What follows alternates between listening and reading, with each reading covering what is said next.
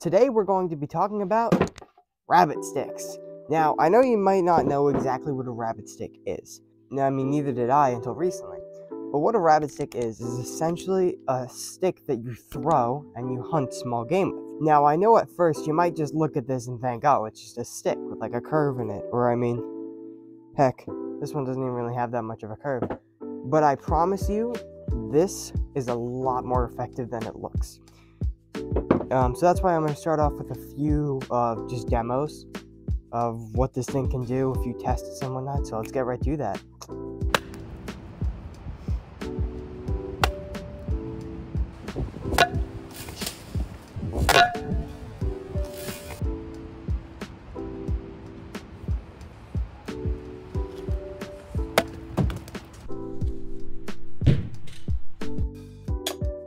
I found this video a few weeks back about, I think the creator was Sage Smoke Survival, whatever it is, I'll put it right here.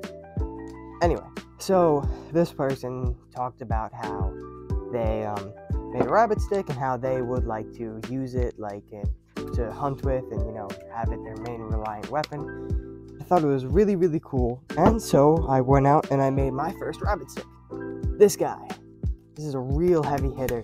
This thing can, like, knock your socks off. I'll say that. One hit to this anywhere.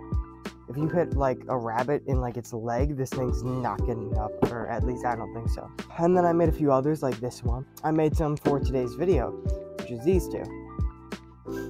And so that's what we're doing today. We're going to be making these two rabbit sticks. Okay, so as you can see right here, there is a natural curve in the wood right here. And this is a thick boy. This is really thick stuff. Or rabbit stick thick, I'll say. So what I'm going to do is I'm going to chop this down right here. And bring it back, and that's it. So you got your rabbit stick right here. And doesn't need to be perfect. Like you can see, this one has a little bit of a curve upwards. But that's okay. I think this will still work really well. You are going to be cleaning up all of the pretty much imperfections, like all the knots in this. Just getting the tops off, you know, making sure everything's, you know, nice and even. You don't want to take too much away, because this is just the first step. But you can see right here, this was sticking out, now it's not. That's really all you want to do. Stuff like that. Okay, so now, what you want to do is you want to make one side completely flat, and you want to make the other side pretty curved. Like, as you can see this is my thicker one, so this might be a little harder to see. But you see this side is completely flat, and then this side is curved. So it kind of looks like that. That's how you're going to get the best, because this is going to sail, and it's going to go on that flat edge. It's aerodynamic, that's where they put it. And so I've made a few rabbit sticks now. I think I've made 2. Not including this one. And so you want to first decide your flat edge. I'm thinking this piece is designed for this to be this piece is designed for this to be the flat edge. So that's what I'm gonna be doing. Making this part the flat edge and this the head. Okay, so most importantly now, what you want to do is you want to make sure what your handle is, and you know what your head is. And so this is going to be my handle, because I'm going to throw it this way. If you're right-handed like me, you're going to be throwing it this way, like this. And so you want the flat side to be here, and you want the round side to be on top. And so you don't want to forget that. So right now what I'm going to be doing is just working on this and getting the flat side all done.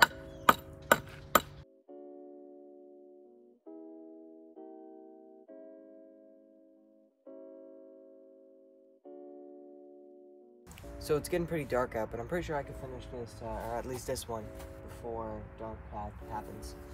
So, it's pretty simple though. Like I said, if you know how to make one rabbit stick, you can experiment, try a bunch of stuff, see how it flies, get to know the thing better, and then you'll be able to make pretty much any rabbit stick.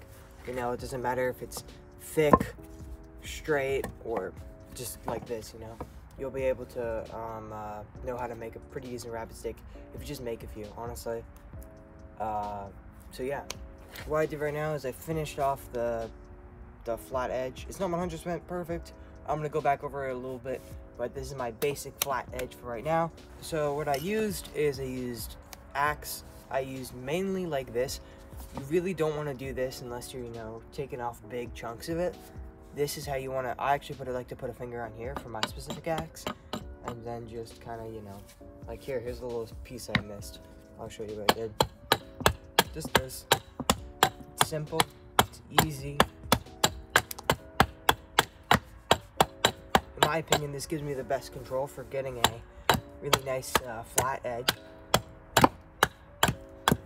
Then I got this knife. It's like a fake buck knife. Not bad. 20 bucks I got it for. But this is for like, just like, oh, you know, getting all of it, getting everything nice and smooth, or the finer stuff. This is important, trust me. Then, since I'm home, I decided to use a file. I thought, you know, why not? Just for this middle knot. This middle knot's really hard to get with a hatchet. So you don't need this at all. You really only need like a hatchet, I would say. But this just made my job a little easier for going on the knot part, or just you know, clearing off some stuff that's on it. And something that throws a lot of people off when making rabbit sticks, or in my experience, is that you try and take all the bark off first and then work from there. Unless you have something like this thick, you shouldn't try and do that, because you might accidentally, you know, like go too much, and then it's a big issue of, oh, it's too light and stuff. I recommend leaving the bark on for as long as you can. So yeah, don't go immediately trying to take that off. So what I'm gonna do right now is I'm gonna even this out a little bit, and then I'm gonna go straight into getting the curved side, and I'll explain when I'm done. Okay, fellas, sorry about that. I kind of lied to you. I said I'd be able to finish by dark, and I mean, it's functional by dark. It's just, you know, not 100% done. So what I did was I made this thing more curved. I kind of curved this whole thing out, removed pretty much all the bark. And what I'm gonna do now is I'm gonna take it inside. I realize that the handle's a little too long. If you look, you see, like, this, in my opinion, would be perfect. This is just a little too much. You see what I'm saying? So I'm gonna cut this off, and then I'm gonna get that all nice and smooth. Then what I'm gonna do is, since I'm at my house, I'm gonna take this to a belt sander, get everything really smooth. If you're in the, you know, if you're out in the field, you don't really need to. This is just because I wanted to get it to look nice for the video and the thumbnail, so I can get more views and stuff. And so that's what I'm gonna do. I'm gonna go inside, do a little sanding, and besides that, I did a test. We're good. This thing's good. Yeah, this is actually really one of my favorites that I've made so far. So I'm pretty excited. While I'm editing, I just realized that for whatever reason, most of the second Rabbit Sticks creations footage is not working. There's no audio, and some of it's missing. So I'm just gonna explain what I did with the footage that is salvageable. So first off, I just, you know, cleaned up. I made one side flat, and I left the bark on the other side because it's pretty dang round.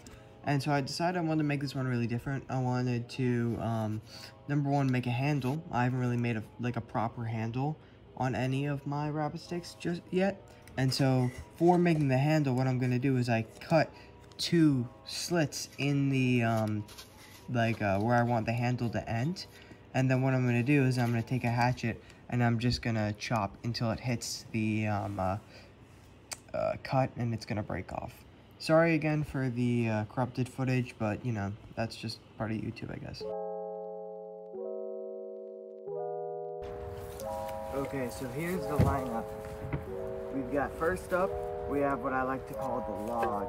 This thing, I didn't take the bark off this side for a reason. I think it looks cool, and it should work pretty good. This is a heavy hitter, you know, just real quick, I don't know, 20, 30 yards, and clock, and you're done. Next up, this one, I like to call Greg. Don't ask me why, it just seems like a Greg. And so, this guy is for longer distances, or that's what I'm hoping it will be, you know. This will still hit pretty hard, but not as hard as the log. And so, this should do really well for, I don't know, rabbits, squirrels, really small. This could probably take something like turkeys.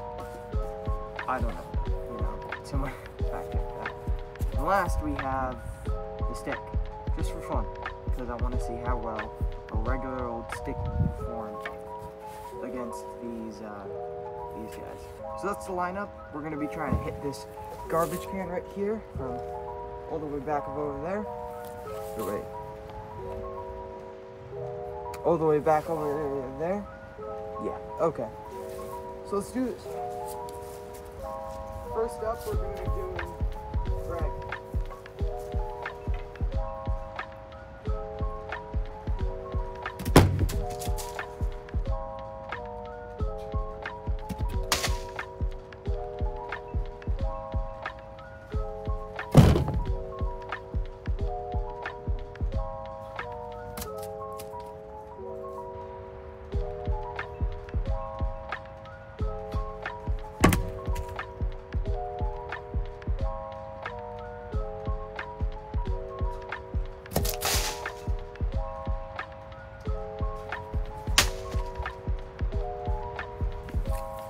Okay, so thoughts so far. I'm gonna do a little more testing, but as of right now, I really like the log the best.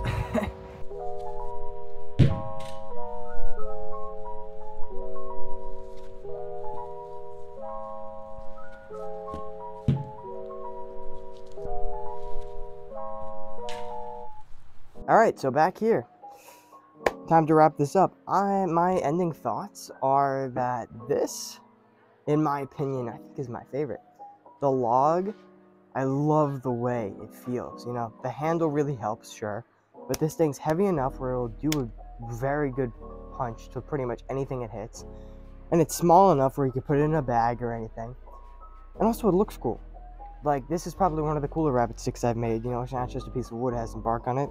I doubt this is going to stay for very long, but it still looks cool while it remains. And so this thing actually turned out just being a slightly heavier version of the one I have already made previously, which this one's previous, this one's new. You can tell by how old the wood looks. So, all in all, rabbit sticks are great, man. They really are. They're fun to make, they're fun to throw, and they seem really effective, you know? Because at the end of the day, this is really just a stick that you throw at animals. How more primitive can you get, you know? If you did like the video, consider subscribing, consider liking, consider commenting. Let me know what you think of rabbit sticks. Have you made them before? Or, you know, is there anything you would like to see me make? Or, on top of that, there is there's this website called, put them right here, they're called Throw Sticks. This is where you can buy your own, like, custom rabbit sticks, and they're supposed to go really, really far. And so I was thinking about getting one of those, but only if you fellas are interested in it. If you are interested in it, please let me know. I'd like to buy it, but I wouldn't want to buy it and then have no one interested. So please do put your opinions and your wisdom and all of your kind words in the comments. And check out Sage Smoke Survival's video. It was a very good video. I watched it actually a few times to really make sure I was getting this thing right. See you next time, and well, farewell.